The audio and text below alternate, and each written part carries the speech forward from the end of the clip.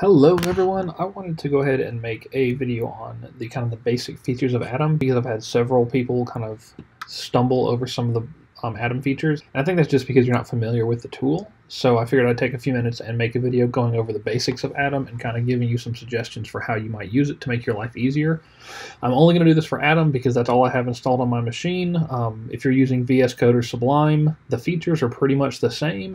The shortcuts or whatever, or the menus to get to them, will likely be different, but it all transfers one to the next.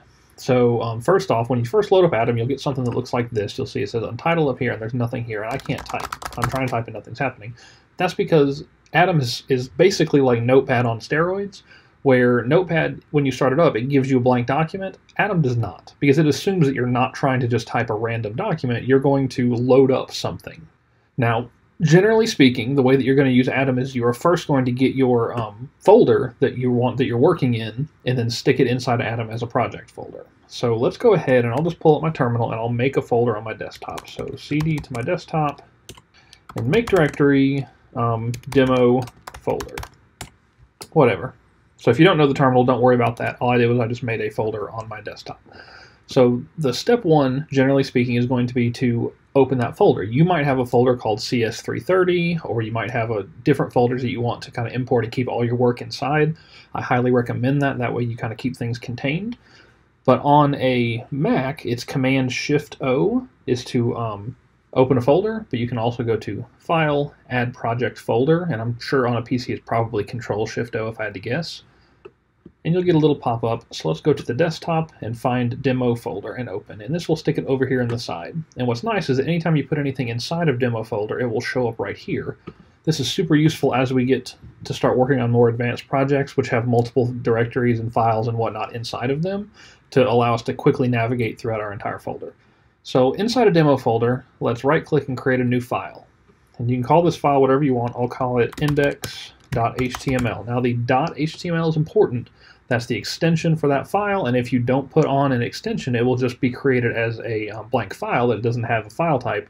And number one, your operating system won't know how to open it, and also Atom won't know what presets to apply to it. So you'll notice, now that I have this index.html, down here in the bottom, it pre-selected HTML for the grammar. I can change that manually if I want to, and you've got all these different things, all these different languages, and there's more that you can add through packages. But by default, it'll just pick the one that goes on the extension that you chose. So this is why I can do HTML:5 and hit tab, and that works fine. But if I change this to, I don't know, C, and I do HTML:5 and hit tab, nothing happens, because Atom is automatically saying, okay, this is a C program. This file is going to be run in C, so we're obviously not going to use the HTML5 syntax inside of a C program. But if I change this back and just make it auto-detect, it'll detect on the extension, and that will start to work again. Oops, it would help if I could type. There we go. So that's one of the tricks. If for any reason you need to change that, if you're using something else, a lot of times it'll happen once you get a little bit more advanced into your JavaScript, and if you start using React, in that case you would need to use Babel, Babel ES6 JavaScript, so you can change it, and it will change, but for this course you shouldn't need to change that. It should automatically detect it, provided that you actually put the extension like you should over there. So we've talked about adding project folders, we've talked about adding files. You can also add folders inside of here.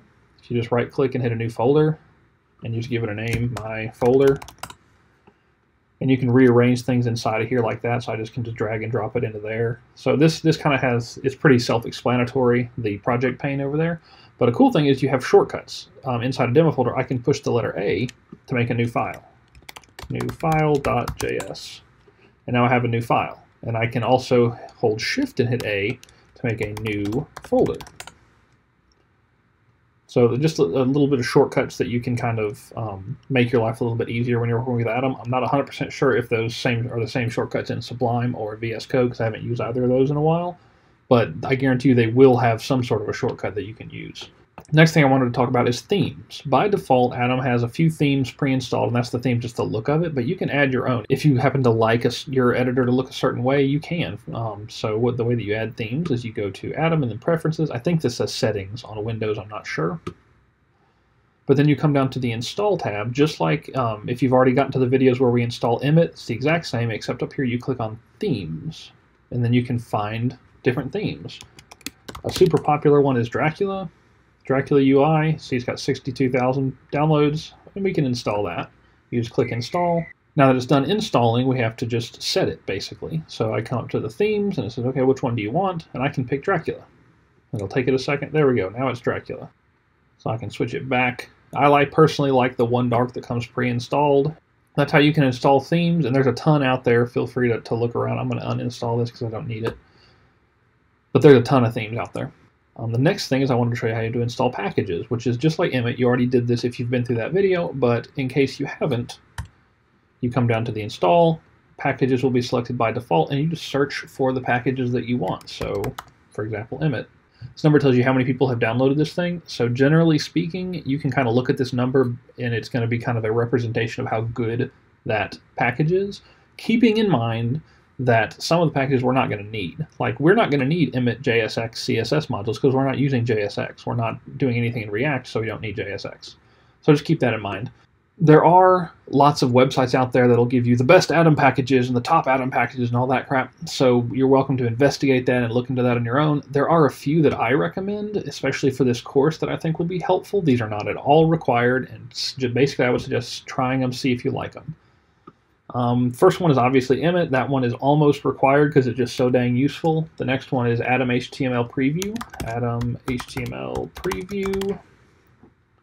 Right here, I notice it's got 1.4 million downloads, and I already have it installed, but you could install that.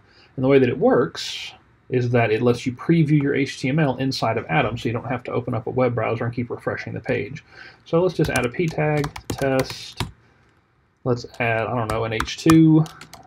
This is an h2, whatever. Save.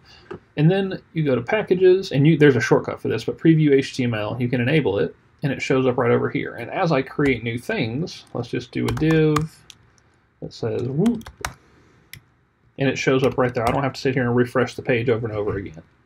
I can put an unordered list and then put an li of number 1 and duplicate that a few times, and it shows up right over there.